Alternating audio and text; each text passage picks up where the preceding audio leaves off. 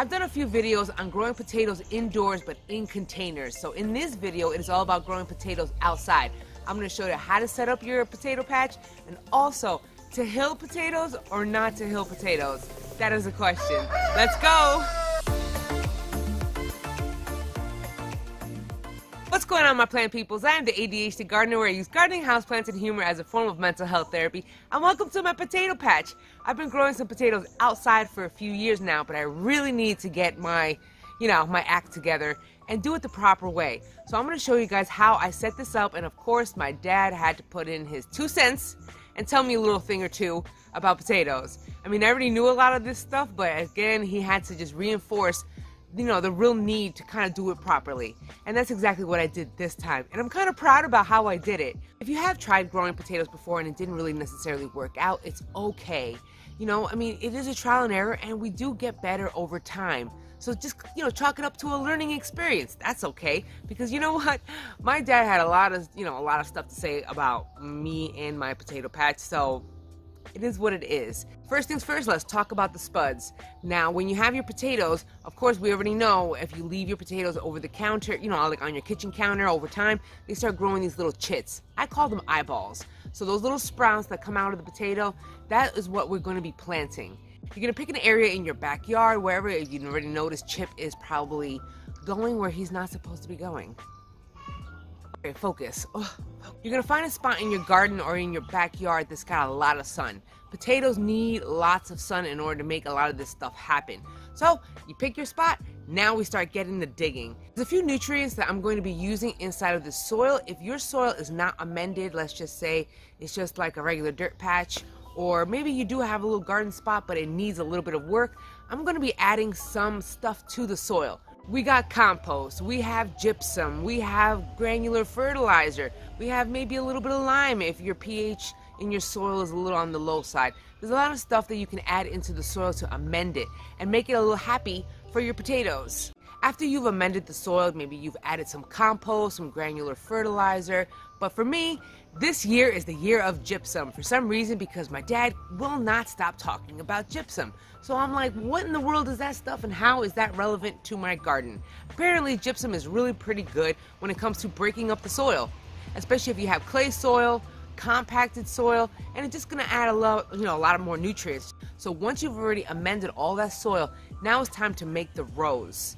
What's your plan? I might as well make a video out of this. All right, here you are in your potato patch. Potato patch.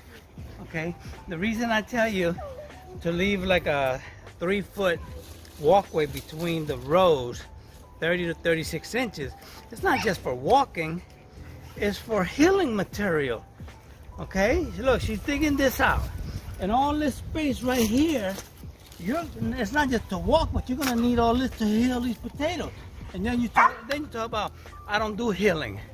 Have you ever seen any potato videos? I do hilling in containers, but that's a lot of work for me to be doing that. You got to do it. Get your hoe. You got to do it. Okay. What are you trying to do then? That's Jose's work then. Okay. Well, this is new soil that I'm just breaking up this year. Now look how crappy this soil is looking. It's got a bunch of branches in there. It's got a lot of rocks, and it's just not looking that hot. Then you have over here, this has been worked for a long time, at least a few years, and this is looking a lot better. So I'm trying to get this area to look like this. Yeah, that's the compost right there. So that is going to get dumped over here. After you pull all those roots out. Yeah, I have to pull out the roots. I have to pull out rocks. I have to pull out anything that's just, Your bed looks way neater than mine. No. He raked it. I didn't rake it yet. Turned it over, ripped out the roots, all that while y'all was playing. And then I ripped out the big rocks, and then I raked it smooth. Garden lime you can find anywhere in there, in the garden centers or home improvement stores. This you don't even need to use all the time anyway. This is just to fix the pH of their soil. If I am correct in what I was thinking, I'm assuming this is what you would use to raise your pH. So you're not going to be needing this all the time. Maybe just like, every year, how you're always, testing your soil and stuff. That's how you're going to figure out if your soil test results are going to require lime.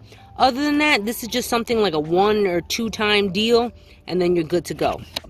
Gypsum is a soft sulfate material that's actually found in the earth.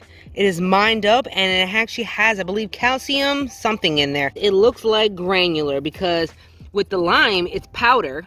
That also comes pelletized, but the lime gets more, I mean, the powder does get absorbed a lot faster than it would with, when it was pelletized.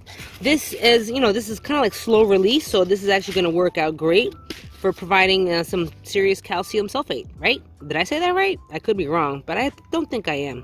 Last but not least is some 10-10 fertilizer. Now, normally I really don't use any of this stuff, but being that I was given, I was giving it to me for free, then I'm going to be using it. If you don't have this, well, that's pelletized also, granular. See? Can I grow a dog if the dog is just laying on the ground like that? What are you doing, Peanut? This is a rare Peanut sighting, because usually you see Chip. But this time, Peanut's all up in the video in all her glory, right? Yeah, I put all 3 of them, spread them around. You don't want to get too greedy and stick too many in there. Something. Get back. Get out of here. Another thing that you could really be adding to your potato patch, depending on the size of your area that you're going to be growing potatoes, is irrigation. And of course, Freddie had to make an appearance with his crow.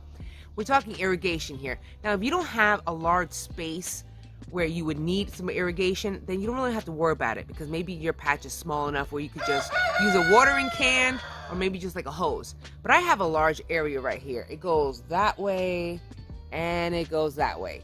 That's a lot of potatoes, and frankly, I'm not beat to just kind of like come out here with a hose. That's a lot of work. So that means that I added irrigation. I'm going to do another video separate on irrigation because it's actually, really detailed.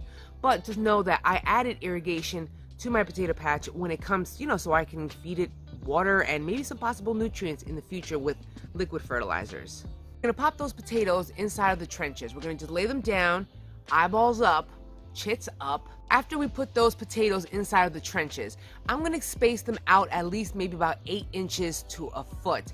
It depends on the person, okay? Ideally, that's what you would want to do, 8 inches to a foot apart. I mean, depending on your space, I'm having limited space, so I'm going to cram in a bunch of potatoes in this little area. Is it advised? Probably not, but I'm going to make it happen. Thank you.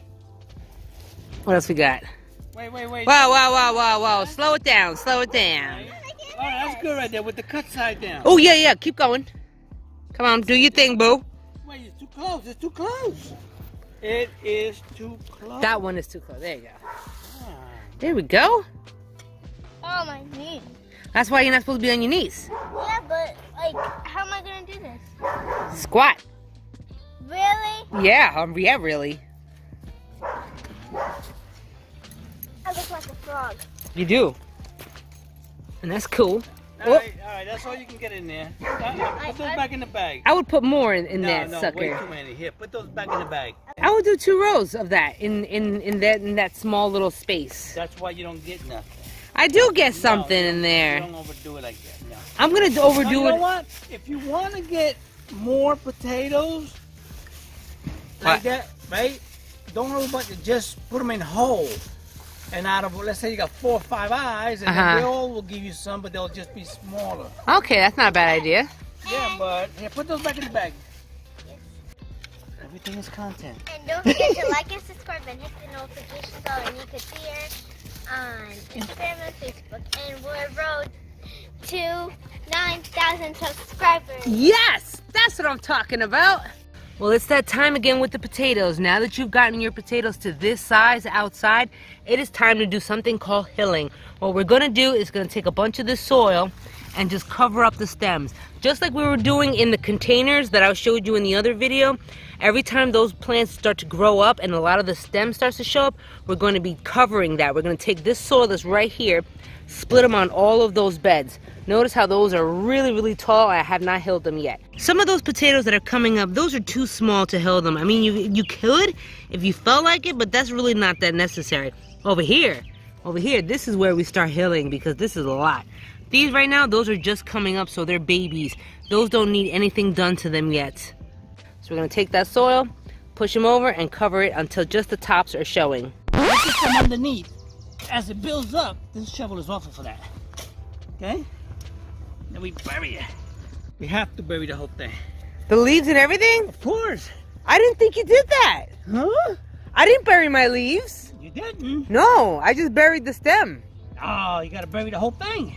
It'll come up in about 3 days. It'll come back up again. Oh shit, I didn't know that. Oh, I thought I was just burying the stems. Come on, boy. I gotta modify my video. Put some dirt on 'em.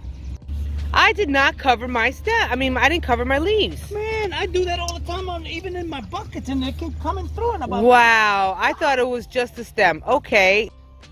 Okay, this is what I'm thinking, all right? If my dad says to cover all the potatoes, even the leaves, all right, maybe there's some validity to it. Of course, we already said that it's an option, it's a personal preference. You know, regardless if you cover the leaves or not, it's still going to, you know, grow some more potatoes. But I'm just gonna, like, see right here, I'm gonna cover them and see what happens. Just for shits and giggles. You know what I mean? I mean, they're still gonna grow both ways, but, you know, I'm gonna see what, you know, what's the big deal about his way. That's all. Obviously, I didn't really cover all of the potatoes. Now, I'm thinking the reason why I couldn't cover all of them is, one, there's not enough dirt. And that is why probably my dad kept mentioning and emphasizing the spacing in between the rows. So that's cool. Either way, they're still gonna grow. But I was thinking that also the reason why I couldn't cover it completely, leaves and all, is because I let them grow too tall. So they are already way too tall for me to completely cover them with all that soil. So I should have been hilling them a lot sooner than they are right now. Will they still grow? Yes, they will. Will you get as much potatoes as you would have if you hilled earlier? I don't know. I guess we can call it an experiment. You never really know.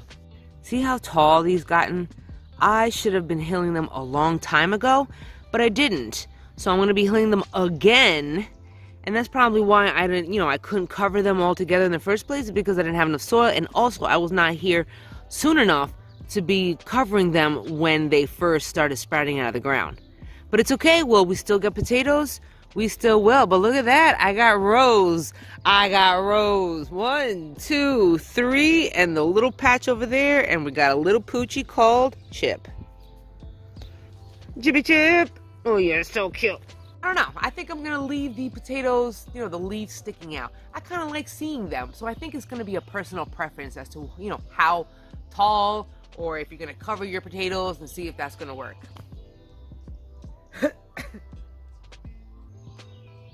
Right. My dad said that you would want to hill your potatoes at least maybe 2 times, possibly 3, depending if you have enough soil to hill over, or, you know, something like that. I would say that, I mean, I already hilled 1 time. I'm probably going to be hilling at least 1 to 2 more times also. And that's it. We're just going to let our potatoes grow and grow and grow until the end of the season.